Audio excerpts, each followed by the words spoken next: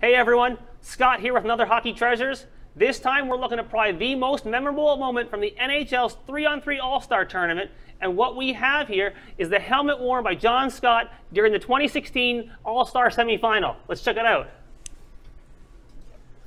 So, it was on January 31st, 2016 that Scott made NHL All-Star Game history. But this epic story started months before when the NHL announced that fans would vote online for the 4 captains of the divisional teams. And there were no limitations about which current NHL players fans could choose from.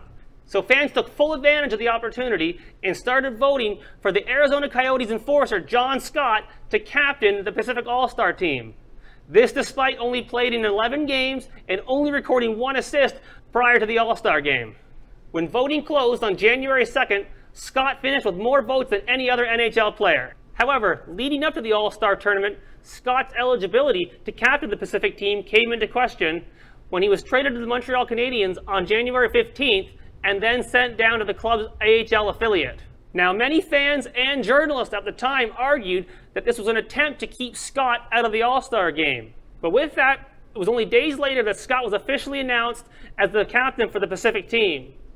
As the People's Choice winner, Scott, while wearing this helmet here, would score 2 goals en route to a 9-6 win for his team in the semifinal. Scott's Pacific All-Stars went on to defeat the Atlantic Division 1-0 in the final, and it was during the final moments of that game that hashtag #VoteMVPScott went viral.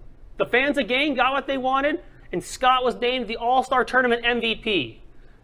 What an absolute storybook finish for one of the most unlikely players of that time. So again, what we've got here is the helmet worn by John Scott during the 2016 All-Star Tournament.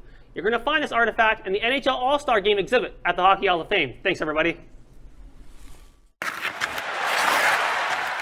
Don't forget to comment, like, and subscribe to Hockey Treasures, and follow the Hockey Hall of Fame on social media. Thanks for watching.